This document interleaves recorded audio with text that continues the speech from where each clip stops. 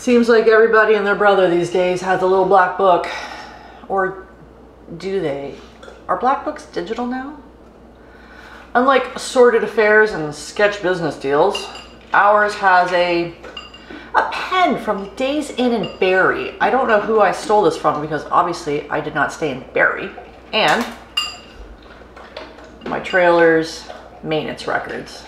Now, I looked at it the other day, it occurred to me, and I'm not a mathematologist by any sense of the word.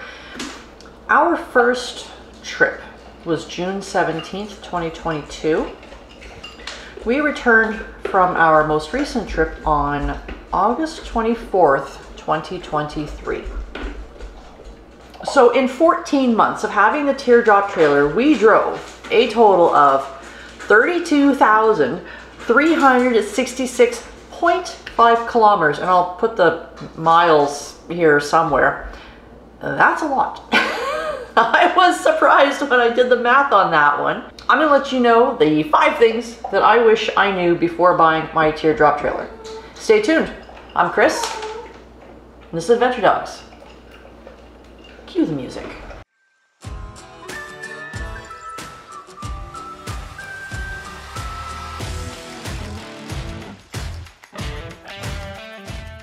Okay, so number 1, I've never towed anything before I got the Teardrop. So when I first got it, I was watching videos, I was reading articles, I had my brain just crammed full of ways to balance it and where to put things and tongue weight and everything.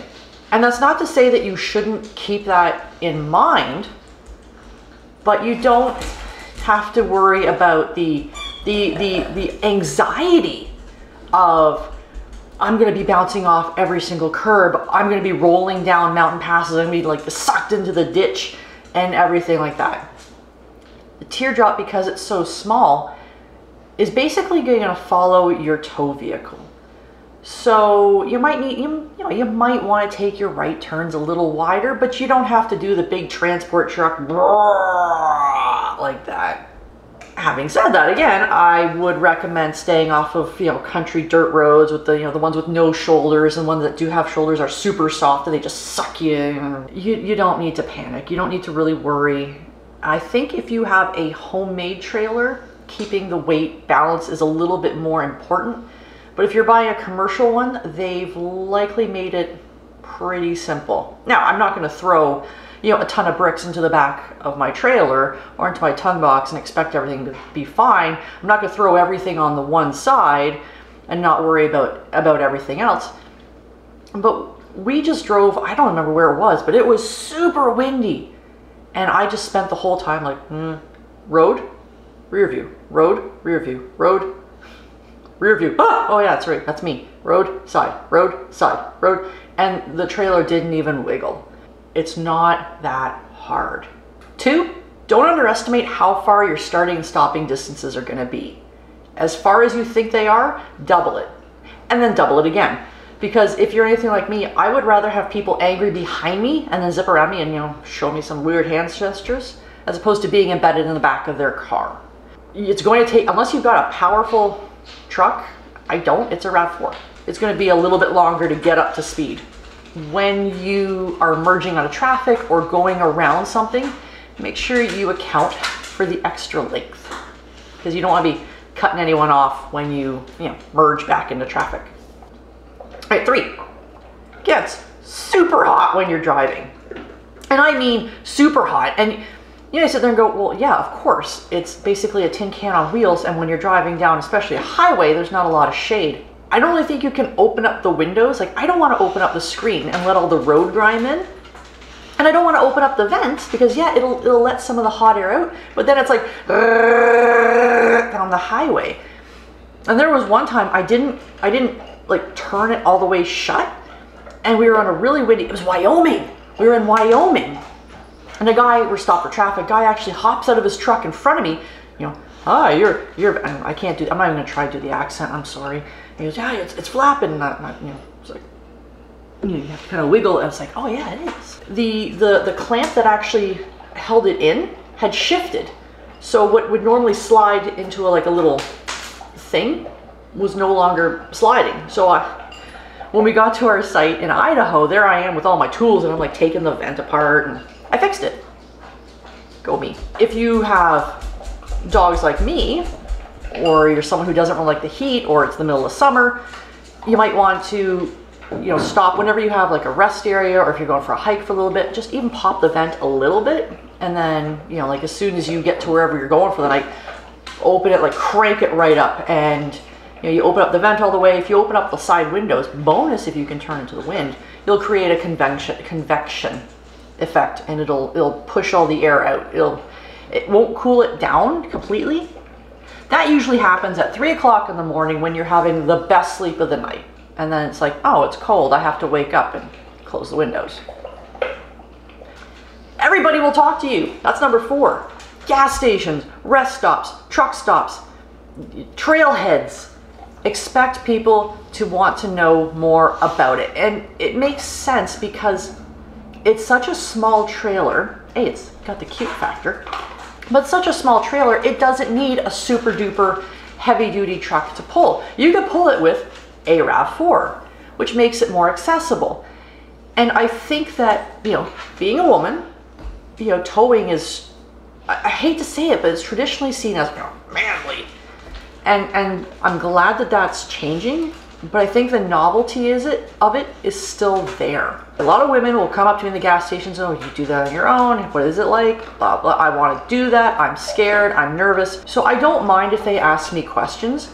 However, there have been times when people have gotten into the, oh, you do this on your own, and you know, the little hairs on the back of the neck kind of stand up, or they're like, oh, aren't you packing? I was in West Virginia and this couple stopped to talk to me about the trailer, and they, like, the questioning went a little, I was uncomfortable. You know, they were asking if I had weapons, and I'm like, no, I'm good. I may not be able to carry a gun because I'm Canadian. I'm taken care of in that way. And if you don't, you know, want to tell people that you're on your own, you can lie. You don't owe them the truth. Yeah, my husband's at the gun range with all of his buddies. I'm meeting them at the site we've got for the weekend. Right? Be prepared. Especially when you're gassing up. Brace yourself. The questions are coming. And last but not least, number 5. It's so much fun. I've had so much fun with this trailer. Like, I used to be a snob. Like, oh, trailer, yeah. I'm a camper. I'm tough. I've gone backpacking into the backcountry. I have taken this thing places I would never have expected, and it can go anywhere my car can go. It is so much fun, and it's great being able to pull off into a rest stop, you know, nestled in amongst all of the big transport trucks, and there's my, it's a real life game of one of these things is not like the other.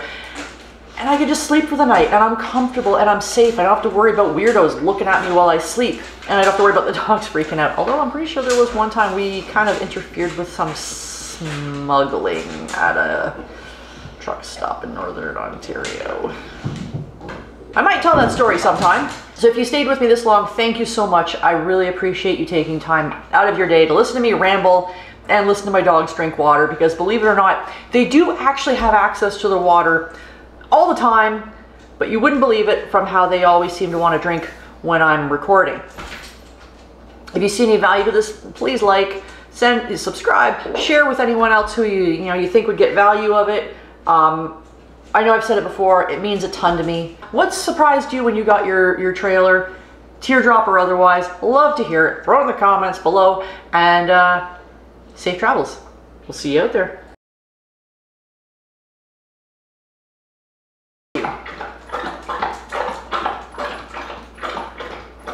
And King will wait until you are mid-sentence.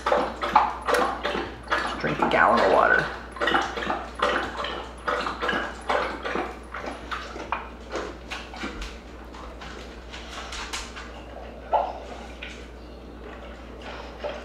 I mean, I know I could pick up the water, I could pick up the food when I do this, but why would I do that to them? That's not fair to them. If you get to the pleasure of listening to King, ugh, something's there, you know, filling his jowls full of food and water, welcome to my life.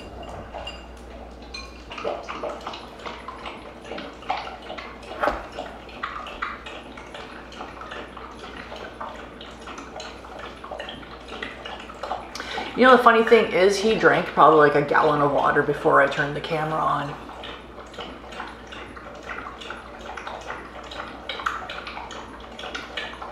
Oh, wait.